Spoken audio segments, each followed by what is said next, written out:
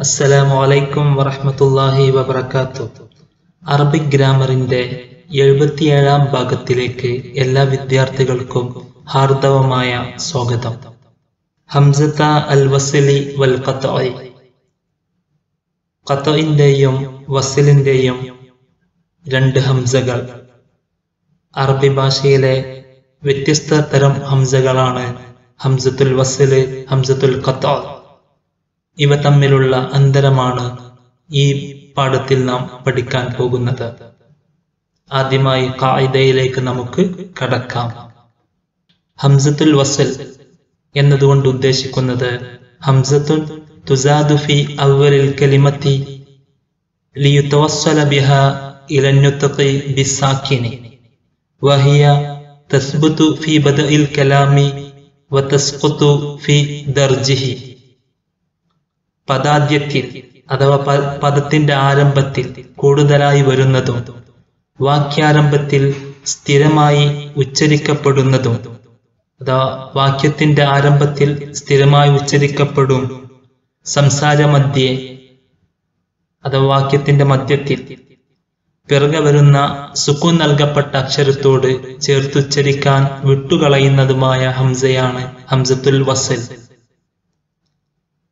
അഥവാ കൂടുതലായി ഹംസത്തുൽ വസ്ൽ വരിക പദത്തിന്റെ ആരംഭത്തിലാണ്.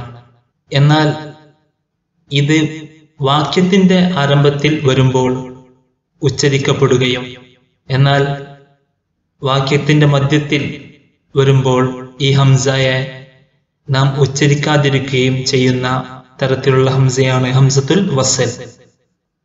പദാദ്യത്തിൽ കൂടുതലായി വരുന്നതും വാക്യത്തിന്റെ ആരംഭത്തിൽ സ്ഥിരമായി ഉച്ചരിക്കപ്പെടുന്നതും എന്നാൽ വാക്യത്തിന്റെ മധ്യേ സുക്കൂൻ നൽകപ്പെട്ട അക്ഷരത്തോട് ചേർത്തുച്ചരിക്കാൻ വേണ്ടി വിട്ടുകളയുന്നതുമായ ഹംസയാണ്, അഥവാ ഉച്ചരിക്കാതിരിക്കുന്നതുമായ ഹംസയാണ് ഹംസത്തുൽ വസ്ൽ.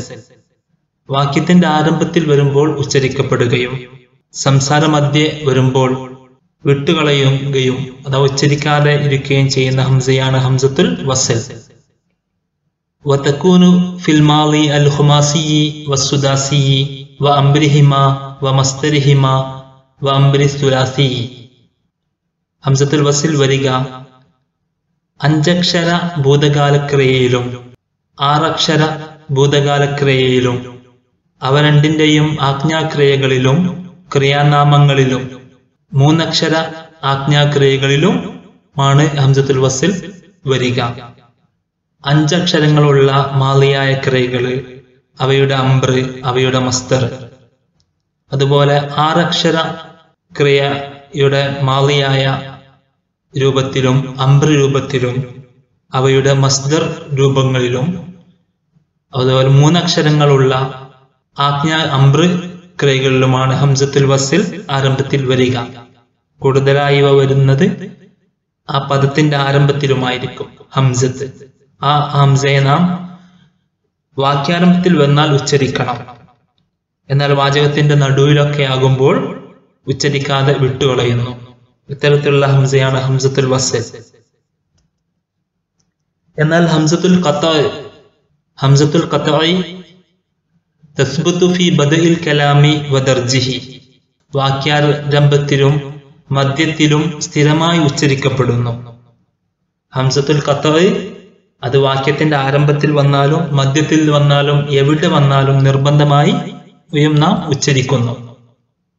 കഹംസത്തിൽ മാളി അർറുബായി വഅംരിഹി വമസ്ദരിഹി വഹംസാത്തിൽ അസ്മായി വൽ ഹുറൂഫി മഅദാ ബഅദൽ അസ്മാഇ വഅൽ. നാലക്ഷര ക്രിയകളുടെ ഭൂതകാലക്രിയയിലെയും ആജ്ഞാരൂപത്തിലെയും ക്രിയാനാമത്തിലെയും ഹംസ ഹംസത്തുൽ ഖത്അ ആണ്. നാലക്ഷരങ്ങളുള്ള ക്രിയകൾ അവയുടെ മാളി ക്രിയയിലും അതുപോലെ അവയുടെ അംബ്ര ക്രിയയിലും അവയുടെ മസ്ദറിലും വരുന്നത് ഹംസത്തുൽ ഖത്അ ആയിരിക്കും.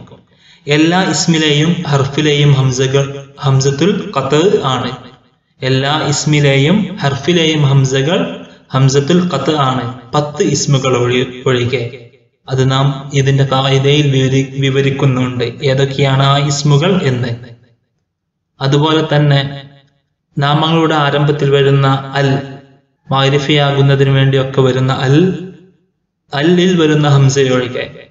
അലിഫ്ലാമിൽ വരുന്ന ഹംസ അത് ഹംസത്തുൽ വസ്ലാണ്. മറ്റുള്ള ഹർഫുകളിലെ എല്ലാ ഹംസയും ഹംസത്തുൽ ഖത്അ ആണ്. അഥവാ നിർബന്ധമായും ഉച്ചരിക്കപ്പെടണം. ഉദാഹരണങ്ങളിലേക്ക് നമുക്ക് പ്രവേശിക്കാം. ഉദാഹരണങ്ങൾ നാം പഠിക്കുമ്പോൾ കൂടുതൽ കാര്യങ്ങൾ വ്യക്തമാകും. 2 വിഭാഗം ഉദാഹരണങ്ങളാണ് നമുക്ക് കാണാൻ സാധിക്കുന്നത്. 15 ഉദാഹരണങ്ങളുണ്ട്, ടോട്ടൽ 30. ആദ്യ വിഭാഗം വാക്യങ്ങൾ ഓരോന്നും മാളിയായ ക്രിയയും അംബ്ര ക്രിയയും മസ്ദറും ഉൾക്കൊള്ളുന്നുണ്ട്. ആദ്യ വിഭാഗം ഉദാഹരണങ്ങളിൽ നാം പരിശോധിക്കുകയാണ് എങ്കിൽ ഒരു മാളി ക്രിയയോ ഒരു അംബ്രോ അല്ലെങ്കിൽ ഒരു മസ്ദറോ നമുക്ക് കാണാം. 5 അക്ഷരക്രിയയും 3 അക്ഷരക്രിയയും എല്ലാം ഉള്ള. അവയോരോന്ന് വാക്യമധ്യത്തിൽ ഹംസ കൊണ്ടാണ് തുടങ്ങുന്നത്. വാക്യത്തിന്റെ മധ്യത്തിൽ ഒന്നാം ഉദാഹരണത്തിലെ ഫന്തഹബ്തു ഇൻതഹബ്തു, രണ്ടാം ഉദാഹരണത്തിലെ വഖ്തബർതു, മൂന്നാം ഉദാഹരണത്തിലെ ഫന്തബിഹ്, നാലാം ഉദാഹരണത്തിലെ ഫഖ്തബിർ, അഞ്ചാം ഉദാഹരണത്തിലെ ഇന്തിബാഹിക്, ആറാം ഉദാഹരണത്തിലെ ഇഖ്തിബാർ, ഏഴാം ഉദാഹരണത്തിലെ ഇസ്തംസക എന്നിങ്ങനെ. ഇത്തരത്തിൽ ഈ പദങ്ങളെല്ലാം വാക്യമധ്യത്തിൽ ഹംസ കൊണ്ടാണ് തുടങ്ങുന്നത്. വായിക്കുമ്പോൾ ഹംസ ഉച്ചരിക്കാതെ വിട്ടുകളയുകയും ചെയ്യുന്നു. നാം വായിക്കുമ്പോൾ ഫന്തഹബ്തു എന്നാണ് വായിക്കുക. വഖ്തബർതു ആ ഹംസയെ നാം ഉച്ചരിക്കുന്നില്ല.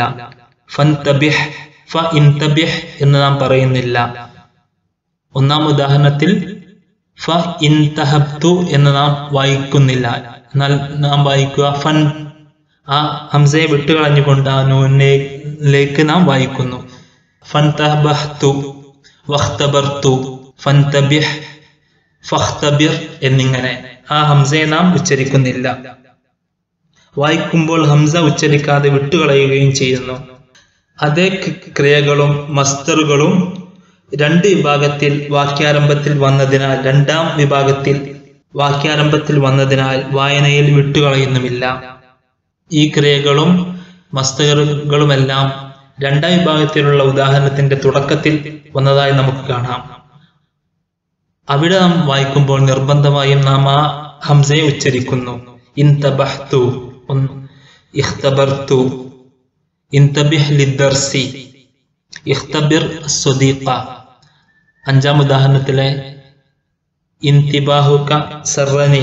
ഇത്തരത്തിൽ ഈ എന്നും ഉഷ്കുർ, അവസാനത്തെ 2 ഉദാഹരണത്തിലെ ഉഷ്കുർ ഉദ്കുർ എന്നിങ്ങനെ നാം ആ ഹംസയെ നാം അവിടെ ഉച്ചരിക്കുന്നു.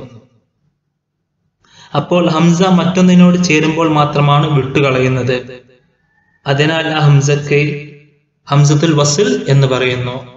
ഈ ഉദാഹരണങ്ങളിലെ എല്ലാം നാം കാണുന്ന ഹംസയാണ് ഹംസത്തുൽ വസ്ൽ. ഇനി ആദ്യത്തെ 6 ഉദാഹരണങ്ങൾ നാം എടുത്തു പരിശോധിച്ചാൽ, ആദ്യത്തെ 6 ഉദാഹരണങ്ങളിൽ ഹംസത്തുൽ വസ്ൽ കൊണ്ട് തുടങ്ങിയ പദങ്ങൾ 5 അക്ഷര ക്രിയയുടെ ഭൂതകാല രൂപമോ ആജ്ഞാരൂപമോ ക്രിയാനാമമോ ആണ്. നാം ഇപ്പോൾ സ്ക്രീനിൽ കാണുന്ന ആദ്യത്തെ 6 ഉദാഹരണങ്ങളിലെ ഹംസത്തുൽ വസ്ലിന്റെ പദങ്ങൾ നാം എടുത്തു പരിശോധിച്ചാൽ 5 അക്ഷര ഭൂതകാല ക്രിയയിലും ആജ്ഞാക്രിയകളിലും ക്രിയാനാമത്തിലും വരുന്ന ഹംസയാണ് ഇവിടെ നാം സ്ക്രീനിൽ കാണുന്നത്. പച്ച കളറിൽ അടയാളപ്പെടുത്തിയ സ്ഥലത്ത് നാം ആ ഹംസയെ ഉച്ചരിക്കുന്നില്ല. ഫന്തബഹ്തു വഖ്തബർതു വഇഖ്തബർതുഹു വഇ എന്ന് പറയുന്നില്ല. ഫഇൻതബിഹ് എന്ന് നാം ഉച്ചരിക്കുന്നില്ല. ഫന്തബിഹ് എന്നാണ് ഉച്ചരിക്കുക. ഫഇഖ്തബിർ എന്ന് ഉച്ചരിക്കാതെ ഫഖ്തബിർ എന്നാണ് ഉച്ചരിക്കുക. 5ാം ഉദാഹരണത്തിൽ മിനൻതിബാഹിക എന്നാണ് പറയുക. ഈ ഉച്ചരിക്കുന്നില്ല. മിനൻതിബാഹിക. ബിലിഖ്തിബാർ, ബിലിഖ്തിബാർ, ബിൽ ഇഖ്തിബാർ എന്നല്ല, ബിലിഖ്തിബാർ. ഇത്തരത്തിൽ ആദ്യത്തെ 6 ഉദാഹരണങ്ങളിൽ ഹംസത്തുൽ വസ്ൽ കൊണ്ട് തുടങ്ങിയ പദങ്ങൾ 5 അക്ഷര ക്രിയയുടെ ഭൂതകാല രൂപമോ ആജ്ഞാരൂപമോ മസ്ദറോ ആണ്. എന്നാൽ ഇവക്ക് ശേഷം തൊട്ടു നേരെയായി കാണുന്ന ഉദാഹരണങ്ങളിൽ നാം വയലറ്റ് കളറിൽ അടയാളപ്പെടുത്തിയ സ്ഥലത്ത് നാം വാക്യത്തിന്റെ ആരംഭത്തിലായതുകൊണ്ട് തന്നെ ആ ഹംസയെ നാം ഉച്ചരിക്കുന്നു. ഈ ഇൻതബഹ്തു, ഈ എന്ന് തന്നെ പറയുന്നു. ഇഖ്തബർതു, ഇൻതബിഹ്, ഇഖ്തബിർ, ഇന്തിബാഹുക സർവനി, ഇഖ്തിബാറു സ്വദീഖി മിനൽ ഹസ്മി. ഈ എന്ന് നാം ഉച്ചരിക്കുന്നു. എന്നാൽ ആദ്യ വിഭാഗത്ത് പച്ച കളറിൽ അടയാളപ്പെടുത്തിയ സ്ഥലത്ത് നാം അവിടെ ഈ എന്ന് ഉച്ചരിക്കുന്നില്ല. ആ ഹംസയെ നാം ഉച്ചരിക്കാതെ വിട്ടുകളയുന്നു. അടുത്ത 6 ഉദാഹരണം നാം പരിശോധിക്കുകയാണെങ്കിൽ രണ്ടാമത്തെ 6 ഉദാഹരണങ്ങളിൽ അവ 6 അക്ഷര ക്രിയയുടേതാണ്. 6 അക്ഷര ക്രിയകളാണ്. അടിവരയിട്ട പദങ്ങൾ, പച്ച കളറിൽ അടിവരയിട്ട പദങ്ങൾ നാം പരിശോധിച്ചാൽ 6 അക്ഷര ക്രിയകളിലെ 6 അക്ഷര ഭൂതകാല ക്രിയയോ അല്ലെങ്കിൽ അംബ്ര ക്രിയയോ അല്ലെങ്കിൽ മസ്തറോ ആണ് എന്ന് നമുക്ക് മനസ്സിലാക്കാം. ഇവയുടെയും ഹംസ, ആദ്യത്തിലുള്ള ഹംസ ഹംസത്തുൽ വസ്ൽ ആണ്. അഥവാ വാചകത്തിന്റെ മധ്യത്തിൽ വന്നാൽ നാം അത് ഉച്ചരിക്കുകയില്ല. ആദ്യ വിഭാഗത്തിലെ ആ ഹംസകൾ വന്നിരിക്കുന്നത് വാചകത്തിന്റെ വാക്യാരംഭത്തിലല്ല, വാക്യത്തിന്റെ നടുവിലാണ്. അതുകൊണ്ട് തന്നെ നാം ആ ഹംസയെ ഉച്ചരിക്കുന്നില്ല. പച്ച കളറിൽ അടയാളപ്പെടുത്തിയ സ്ഥലത്ത് നാം ഹംസയെ ഉച്ചരിക്കുന്നില്ല. 7ാം ഉദാഹരണം മനിസ്തംസക എന്നാണ് വായിക്കുക. മൻ ഇസ്തംസക എന്നല്ല, മനിസ്തംസക ബിൽ ഹഖി ഫാസ. അലിംതു ബിനജാഹി ഫസ്തബ്ശർതു, ഫസ്നാണ്, ഫഇസ്തബ് എന്ന് ഉച്ചരിക്കില്ല. 9ാം ഉദാഹരണത്തിൽ വസ്തംസിക്, ഇസ്തംസിക് എന്ന് പറയാറില്ല. വസ്തംസിക്, വസ്തബ്ശിർ, ഇസ്തിംസാഖി, അഅജബനി ഇസ്തിബ്ശാറുക, ഇത്തരത്തിൽ. എന്നാൽ ഇവക്ക് നേരെ നാം കൊടുത്തിരിക്കുന്ന വയലറ്റ് കളറിൽ അടയാളപ്പെടുത്തിയിരിക്കുന്ന സ്ഥലത്ത് വാക്യാരംഭത്തിലായതുകൊണ്ട് തന്നെ ഇസ്തംസക്തു, ഇസ്തബ്ശർതു, ഇസ്തംസിക്, ഇസ്തബ്ശിർ, ഇസ്തിംസാഖുക, ഇസ്തിബ്ശാറുക എന്ന് നാം ഉച്ചരിക്കുന്നു. ഹംസത്തുൽ വസ്ൽ വരിക 5 അക്ഷര ഭൂതകാല ക്രിയയിൽ, അംബ്ര ക്രിയയിൽ, അവയുടെ മസ്തർ ക്രിയയിൽ. അതുപോലെ 6 അക്ഷര ഭൂതകാല ക്രിയയിൽ, അംബ്ര ക്രിയയിൽ, അവയുടെ മസ്തർ ക്രിയയിലാണ്. അതുപോലെ തന്നെ 3 അക്ഷര ആജ്ഞാക്രിയയിലും, അടുത്ത 3 ഉദാഹരണങ്ങൾ നാം ഇപ്പോൾ കാണുന്നത് പോലെ 3 അക്ഷര ആജ്ഞാക്രിയയിലും വരുന്ന ഹംസ ഹംസത്തുൽ വസ്ൽ ആണ്. 13, 14, 15 ഉദാഹരണങ്ങൾ നമുക്ക് ശ്രദ്ധിച്ചാൽ മനസ്സിലാക്കും. ബാക്കിയുള്ള 3 ഉദാഹരണങ്ങളിൽ, ഈ 3 ഉദാഹരണങ്ങളിൽ ഹംസത്തുൽ വസ്ൽ കൊണ്ട് തുടങ്ങിയ പദങ്ങൾ 3 അക്ഷര ക്രിയയുടെ ആജ്ഞാരൂപമാണ്. ഇദാ അലിംത ഫഅമൽ ബിഇൽമിക, ഫഅമൽ എന്നാണ് പറയുക. തഖബ്ബലിൽ മഅറൂഫ വഷ്കുർ, തനാസ ശർറ വദ്കുരിൽ ഖൈറ, വദ്കുരിൽ ഖൈറ, വഉദ്കുരിൽ എന്നോ വഉഷ്കുർ എന്നോ ഫഇഅമൽ എന്നോ നാം ഉച്ചരിക്കില്ല, വാക്യത്തിന്റെ മധ്യത്തിലായതുകൊണ്ട് തന്നെ. എന്നാൽ ഹംസത്തുൽ വസ്ൽ വാക്യത്തിന്റെ ആരംഭത്തിൽ വന്നപ്പോൾ ഈ അമൽ ബിഇൽമിക, അതിന്റെ നേരെ വയലറ്റ് കളറിൽ നാം കൊടുത്തിരിക്കുന്ന സ്ഥലത്ത് ഈ അമൽ ബിഇൽമിക, ഉഷ്കുർ മൻ സനഅൽ മഅറൂഫ, ഉഷ്കുർ എന്ന് നാം ഉച്ചരിക്കുന്നു.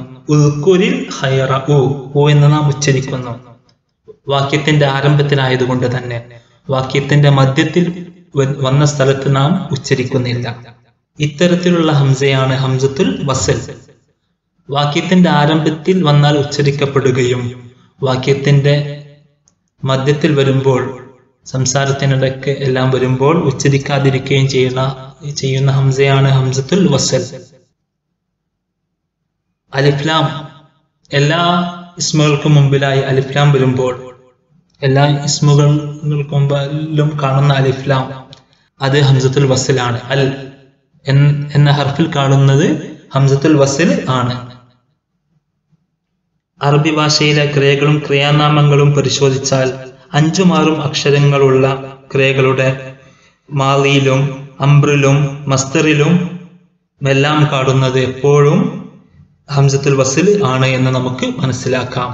3 അക്ഷരമുള്ള ഫിയലിന്റെ അംബ്രിലും 5, 6 അക്ഷരങ്ങളുള്ള ഫിയലുകളുടെ അംറ്, മാളി, മസ്തർ എന്നിവയിലും കാണുന്നത് ഹംസത്തുൽ വസ്ൽ ആണ് എന്ന് നമുക്ക് മനസ്സിലാക്കാം.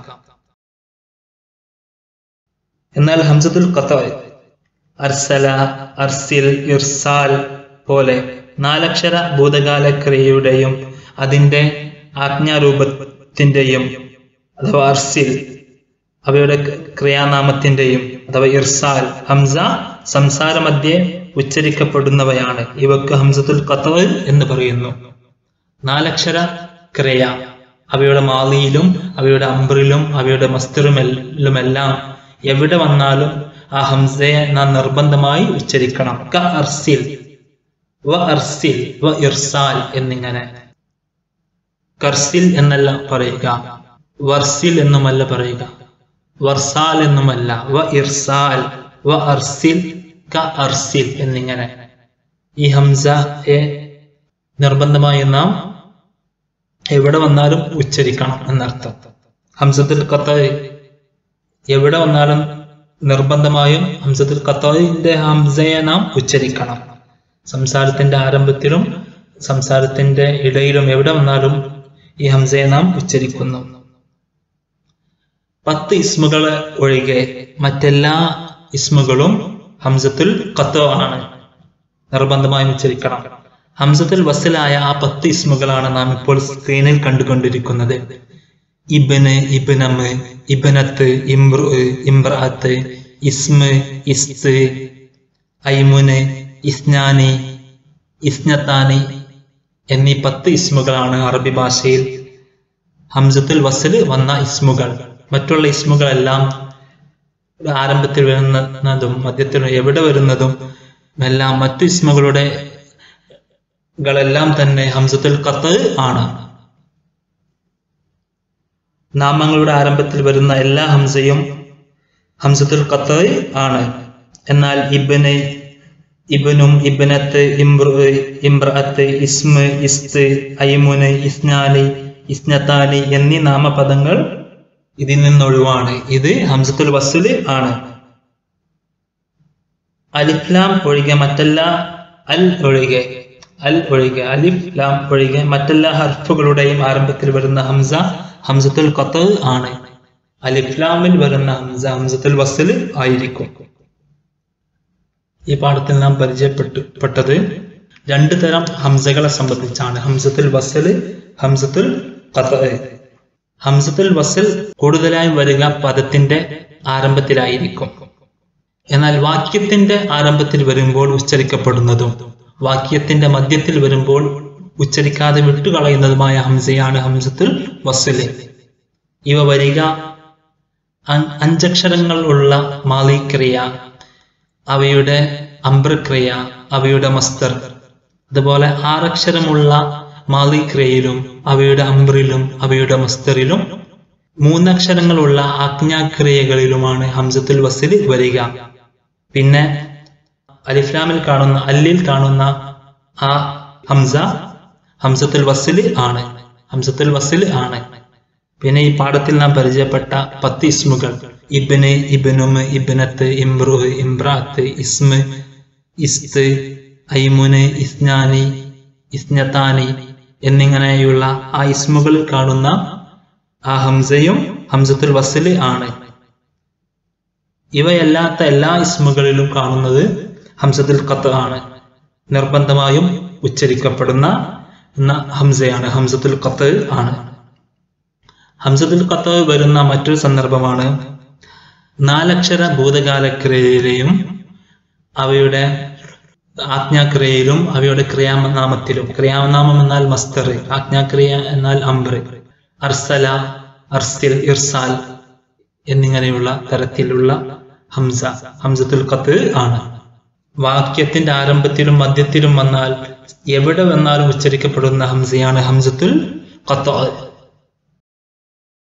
ഇത് കൂടുതൽ വ്യക്തമാകുന്നതിന് വേണ്ടി എൻ്റെ പ്ലേലിസ്റ്റിലുള്ള തജ്വീദ് വീഡിയോസിൽ 3-ാമത്തെയും 4-ാമത്തെയും 5-ാമത്തെയും ഒക്കെ വീഡിയോയിൽ ഹംസത്തുൽ വസ്ലിനെയും ഖത്അനെയും സംബന്ധിച്ച് കൂടുതൽ വിവരിക്കുന്നുണ്ട്. താല്പര്യമുള്ളവർക്ക് അത് കാണാവുന്നതാണ്.